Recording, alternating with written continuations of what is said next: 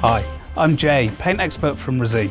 Today I'm going to speak to you about painting one of the bigger projects you're likely to tackle, and that's painting the exterior of your house. First step, as always, is cleaning. We always start off with Resene Moss and Mould Killer to treat any moss and mould that might be around the property. South side elevations are usually where you get more moss and mould growing, so these are the areas you really need to concentrate on. After the moss and mould treatment, it's Resene Paint Prep and House Wash. Obviously this comes in a range of sizes, but it's really good at removing old chalky paint or contaminants off the surface, which you really need to get rid of before applying fresh coatings. Once cleaning is complete, you move on to the real prep.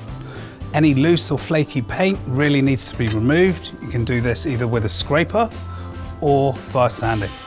Even though the preparation can be really tedious, doing it correctly first time can really extend the longevity of the paint. Once the flaky paint has been removed, you then have to spot prime all bare areas with Resene Quick Dry Primer Undercoat. Now you do this just with a normal brush or roller, depending on the size of the area you're actually doing. Once you've finished priming the areas, you move on to filling all the dings, marks and nail holes with a suitable filler like Resene Easy Fill Quick Dry.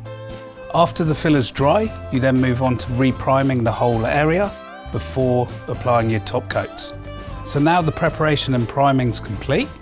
You've got up to 4 weeks before applying the top coat, so if you haven't selected your colour already, come into store, grab a couple of test pots and make your final decision. If there's a certain colour you're after, bring a sample into store and we'll match that for you. Once you've decided on your colour, it's now time to apply your top coats. You do this by brush and by roller.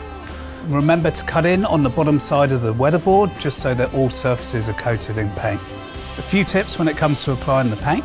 Concentrate on a small area at a time.